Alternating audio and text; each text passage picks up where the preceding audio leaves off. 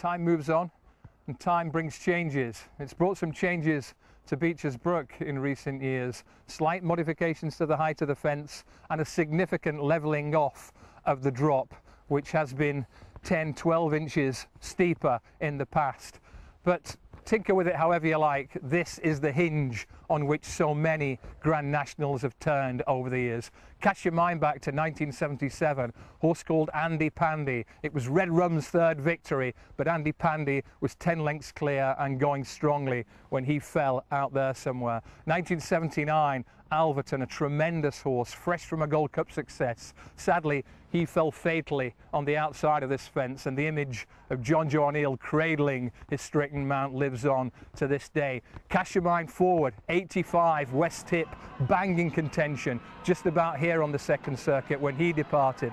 He came back 12 months later and made handsome amends. 1990, Uncle Merlin on fast ground. He and subsequent winner Miska Frisk were bolting along in front when Uncle Merlin jumped too big, too bold and parted company with his rider.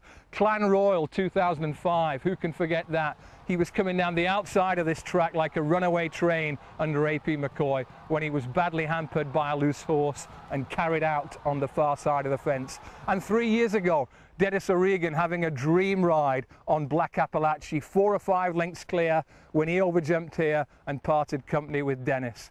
Tinker with this fence all you like, it is still a fearsome, fearsome obstacle. Let's hope the recent changes do have the desired effect, but the odds tell us that 3 or 4 horses are likely to depart in the Grand National at Becher's. What do you think, guys? 2 questions spring to mind here. How important is safety at Becher's in this year's National, and which are the horses with the technique to thrive over this fearsome fence?